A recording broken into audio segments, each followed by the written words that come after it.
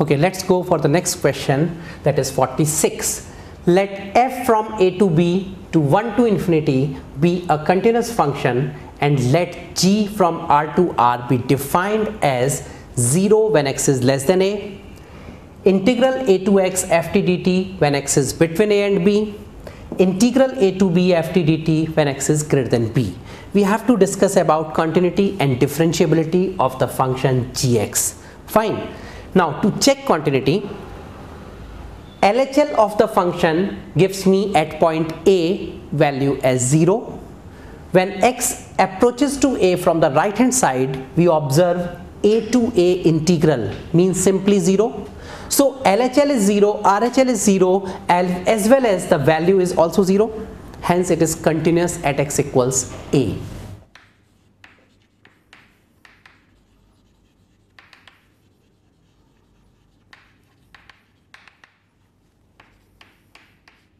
So it is continuous at x equals a.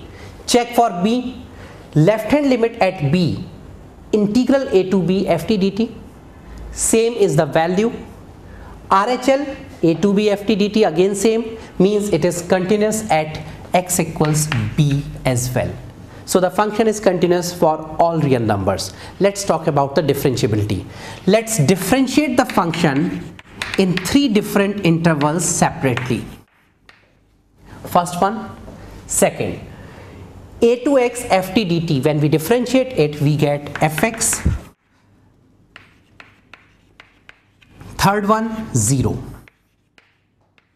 Now if fa is 0, fb is 0, we can find the derivative as continuous, we can find the derivative is true, means LHD and RHD are equal. But codomain involves 1 to infinity points, means fx can never be 0. So we simply observe when we are moving towards a from the left hand side it is 0, from the right hand side it is fa. So it is not differentiable.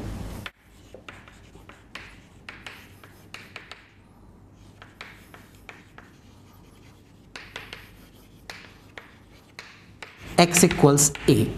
Similarly, when we check at b, we observe fb and 0, means it is not differentiable at b as well. So option A, gx is continuous but not differentiable at a. Option C, gx is continuous but not differentiable at b. These two are correct. Let's move to the next one.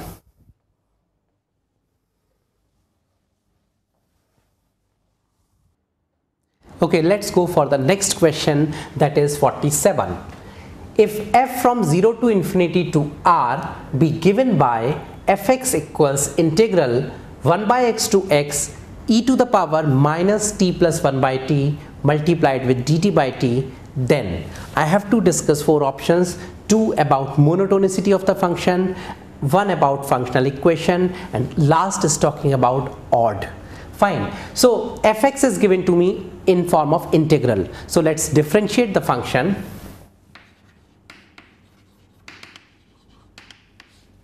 F dash x equals e to the power minus of x plus 1 by x into 1 by x minus e to the power minus of 1 by x plus x into 1 upon 1 by x into minus 1 by x square, which is 2 by x e to the power minus of x plus 1 by x. Since x is 0 to infinity, so it is always greater than 0. Correct? Means f is monotonically increasing on 0 to infinity. Hence the option 1 is correct while 2 is false. Fx is given. When I write f of 1 by x, it will give me integral x to 1 by x, only limits are interchanged. When we again change the limits, a negative sign is created. So on adding fx and f1 by x, it goes to 0. Last, When we look at this third functional equation, f of 2x is obtained integral 2x to 2 to the power minus x and so on. But when we consider f of 2 to the power minus x, we can see f2x plus f2 minus x is 0. When we replace x by 2 to the power x, this functional equation gives me the result. What it produces? It produces f of 2x plus f of 2 minus x is 0. Means clearly the function is odd. Hence A, C, D are correct. Let's move to the next one.